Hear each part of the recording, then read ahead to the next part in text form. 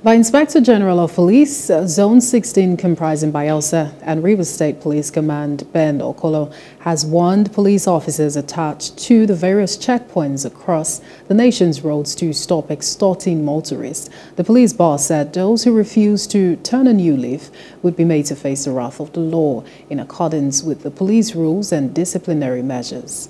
AIG Ben Okolo gave the warning while addressing officers and men of the State Police Command during a meeting held at the officers' mess in Port Harcourt as part of his 3-day official visit to the Rivers State Police Command. Okolo explained that the road checkpoints were built to help the police combat crimes and not to be used as an avenue to extort money from members of the public. He urged the officers to uphold justice, fairness, human dignity, and human rights and work in accordance with the police rules of engagement. Acts of harassment, being overzealous, intimidation, incivility to members of the public, to mention a few, will not be tolerated moving forward. We need to be mindful of the usefulness and effectiveness of our checkpoints. We will ensure that those checkpoints are not for extortion purposes. The essence of checkpoints and choke points are there to help us combat crime. Okolo, while responding to the address of the State Commissioner of Police, said the acting IGP was not unaware of the various challenges facing the command.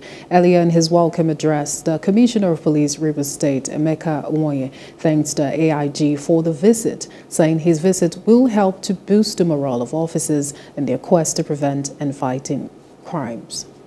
The Inspector General of Police and the management team is not mindful of the fact that we have paucity of logistics, equipment, barracks, accommodation, and office accommodation. He has reiterated his determination to ensure that his regime will improve tremendously in these areas. The AIG is working hard to enhance police training curriculum with special focus on attitudinal and behavioral changes.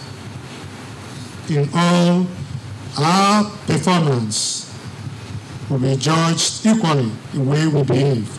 The command is also facing several challenges, but not limited to these: shortage of arms and ammunition, situation of anti-air techniques such as smoke, cartridges, smoke grenade, ballistic elements, mine guns, smoke pistols. That of armored personnel carriers, APC, insufficient number of command boats, and marine police equipment. Inadequate numbers of patrol vehicle, shortage of barrack accommodation for the officers of the command. Hello, hope you enjoyed the news. Please do subscribe to our YouTube channel and don't forget to hit the notification button so you get notified about fresh news updates.